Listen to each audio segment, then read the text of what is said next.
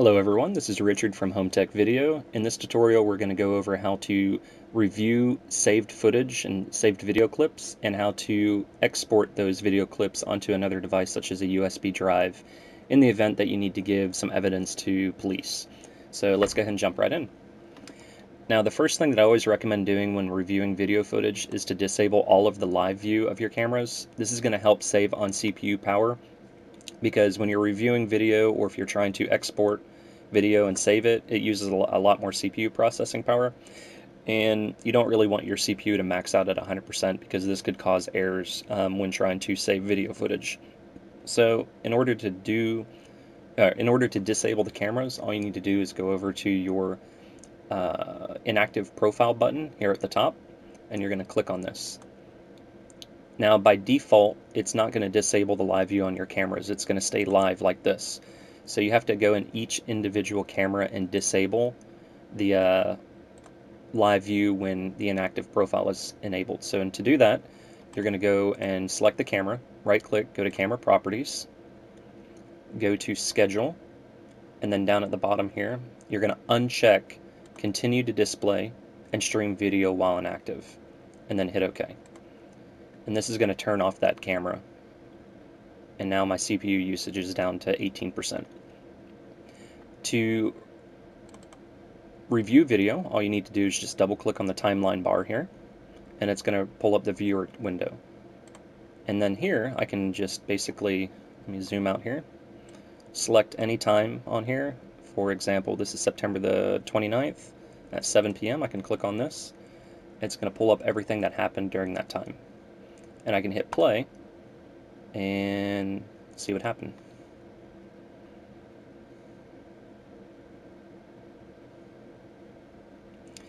Pause the video and also rewind the video, which is reverse play. Now let's say there is something in specific that you're looking for at a certain time of day. For example, I know my mail was delivered yesterday at around 6 p.m. So I can click on here on the calendar, which will bring this view up. It's going to show me any date that is red, or has a red dot here, has video that was recorded. So I'm going to select the 29th. I'm zoom out here. Let's go to 6 p.m. on the 29th, right here. Zoom in a little bit more, and the mail was delivered at 6:03, right here. I'm going to hit play, and then there's a mail guy. Now let's say that I need to, for some reason, save this video clip and give it to police. To do this, you cannot save to a single video file all of these cameras that was going on at one time. You can only save one video, like one camera at a time to a video clip. So when I double click on the camera, you'll notice that there's a new bar that comes up right here. So let me reverse this a little bit to show you how to save.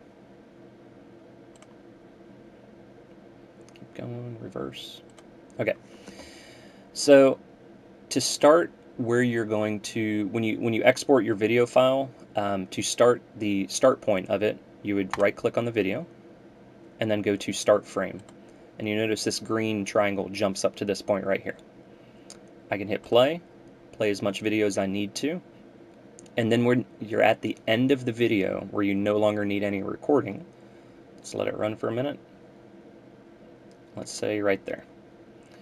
This little red triangle is your stop point. So if I were to export this video file right now, it's going to save about an hour of footage because it's going to start right here and go all the way to this point.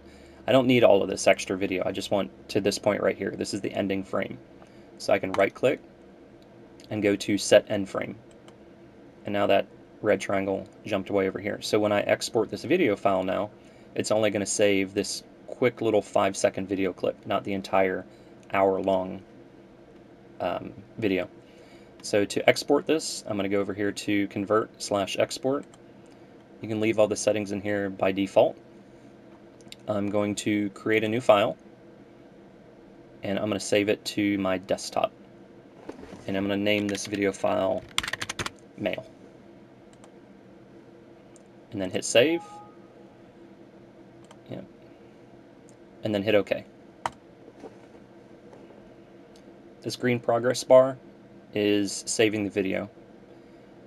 Depending on how large or how long the video file is, it could take a while for it to export. This is only 5 seconds, 5-second video, so it only took a couple of seconds to save.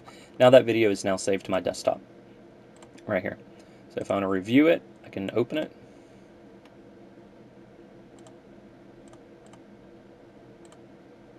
And then play it.